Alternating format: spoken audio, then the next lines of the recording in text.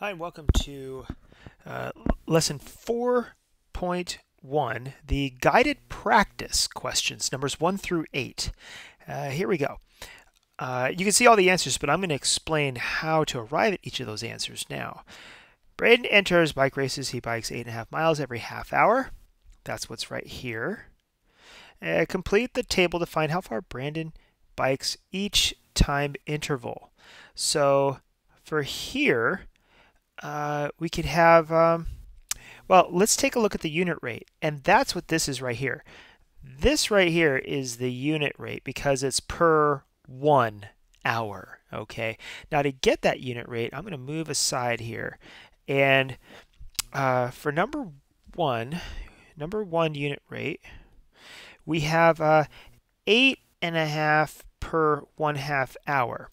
Now, we really want it to be per hour.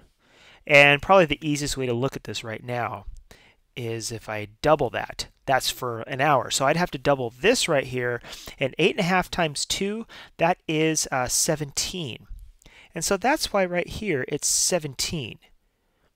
Now, to get 1.5, I could do this a couple ways. I could triple the 1/2 to get to 1.5. That means I'd have to triple the 8.5. And so maybe I just do 8 and 1/2 times 3. There's a few ways of doing that. Maybe I would just take this as a improper fraction, 17 halves. I got that by multiplying 8 times 2 is 16 plus 1 is 17. So 17 halves times 3. And that's 17 times 3. What's is that 51? Yes, that's 51 over 2, which is 25.5. And that's how you get this 25.5 right there. Let me erase some of this stuff here. How do you get the 2 right to the 34? Well, if you double the 1, then you have to double the 17, and 17 times 2 is 34. And then what do we have here? 2.5. Well, let's see, how can we get 2.5? Well, 1/2 times 5 is 2.5. So I'd have to multiply the 8.5 times 5. So let's see, 8 and 1/2 times 5 over 1. 8.5 is, again, 17 halves times 5 over 1. That's 5. That's 85 over 2, which is, what, 44.5? 42.5. Oh, yeah, 42.5. So that's equal to 42 and 1/2. And that's how we get this last number right there. Okay, on to number 2. Julio, find the unit rate. If he walks 3.5 miles in 1.25 hours, that'd be 3.5 divided by 1 1/4. And I'll show you what that looks like. I'll erase all this other stuff here. And these are mixed numbers, so it's good to create improper fractions. So 3 and 1/2 divided by 1 and 1/4. That would be what? 7 halves divided by 5/4. And that is 7 halves times 4/5. I could cross cancel. You could divide both of these by 2. 2 divided by 2 is 1. And 4 divided by 2 is 2. So that ends up being 7 times 2 is 14 over 1 times 5 is 5. 5 goes into 14 2 times with 4 left over, 4/5. And that's how we get 2 and 4/5. Number 3. Ooh, I'll do number 3 over here. So number 3, that would be 5/8 divided by 2/3. 5/8 divided by 2/3. So that's 5/8 times 3 halves, because you have to flip the second fraction. I can't cross cancel anything, so that's 15 out of 16. Hey, there you go, 15/16.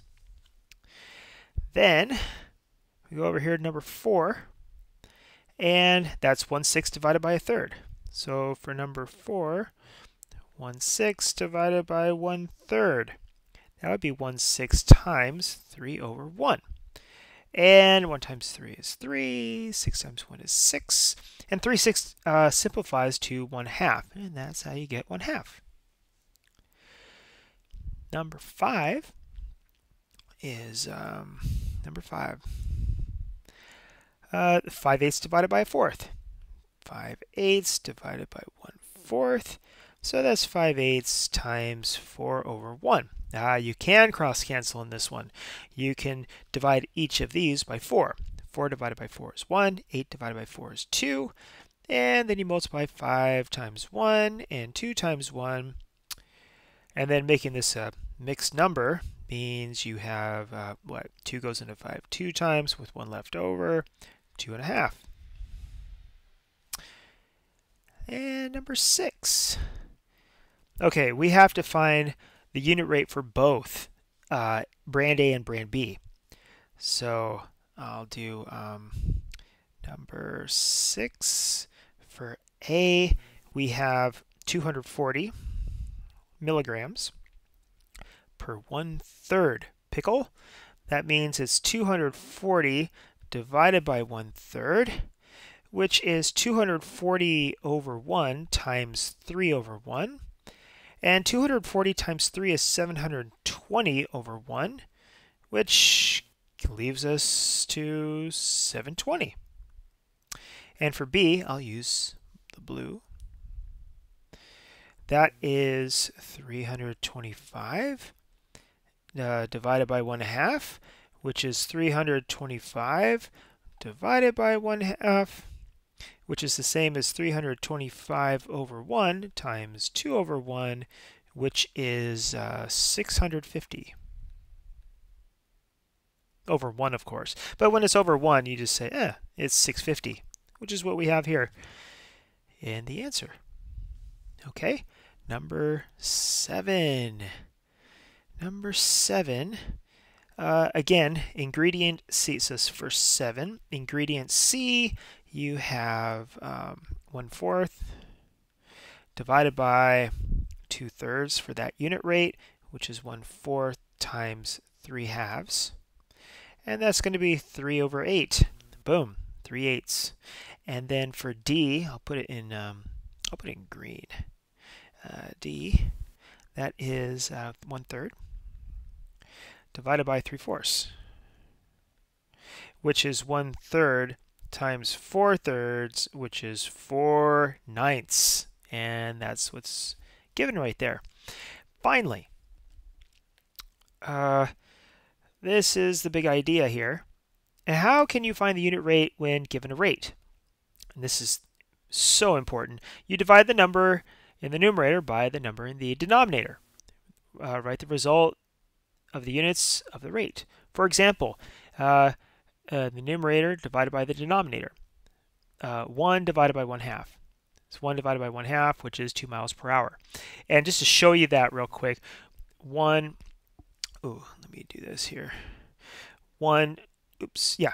divided by 1/2 is 1 times 2 over 1, which is 2 over 1, which is just 2. So that's how we get the 2 right there. All right, so there you go. Thanks for watching. I hope it's been helpful. Bye.